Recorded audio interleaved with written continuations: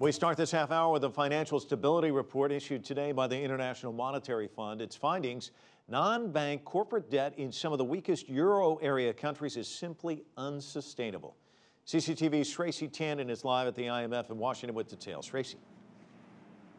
That's right, Mike. The Global Financial Stability Report that came out today actually highlighted a lot of the key issues discussed by central bankers and finance ministers over the last few days here at the IMF World Bank meetings. In fact, one of the chief concerns addressed by them is the fact that a lot of banks in the 17-nation Euro bloc continue to remain insolvent. And even some banks, not only in the Eurozone, but even banks on the periphery of the Eurozone, are actually facing a lot of pressure due to elevated funding costs, as well as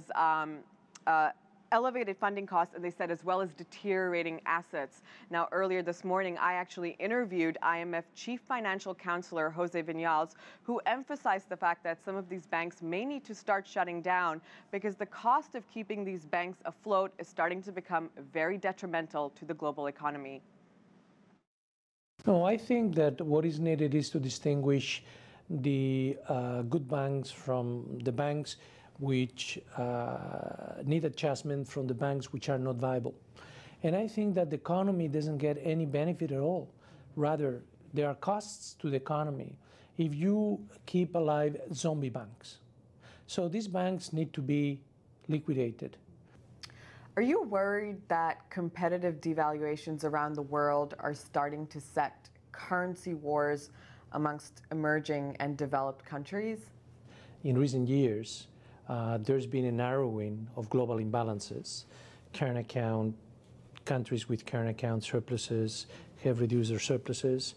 Countries with current account deficits have reduced these deficits. And this has been facilitated by movements in real exchange rates over the world. So I think that this is working in the right direction.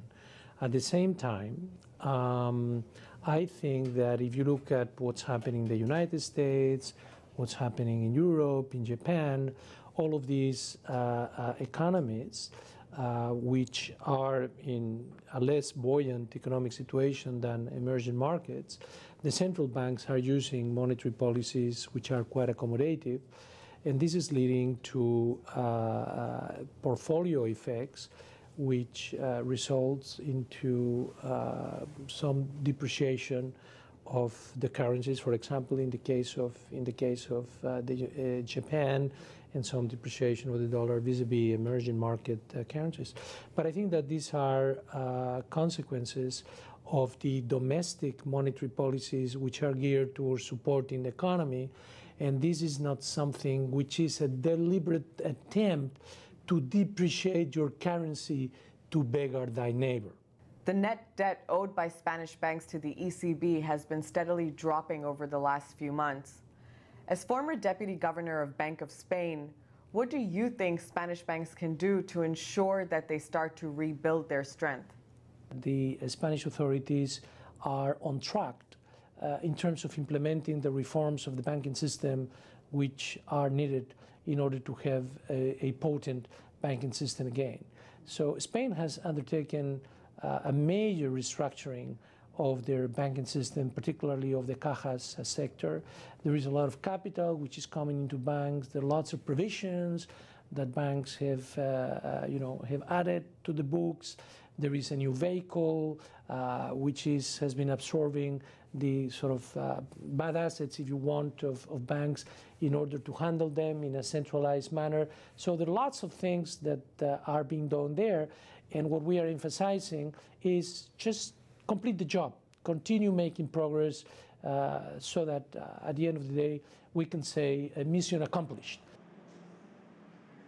So a long road ahead for Europe there, according to IMF's Jose Vinals.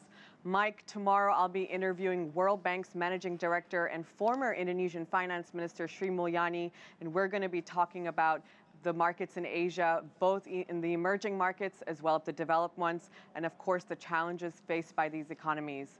Back to you, Mike. All right, Shraysi, thanks so much.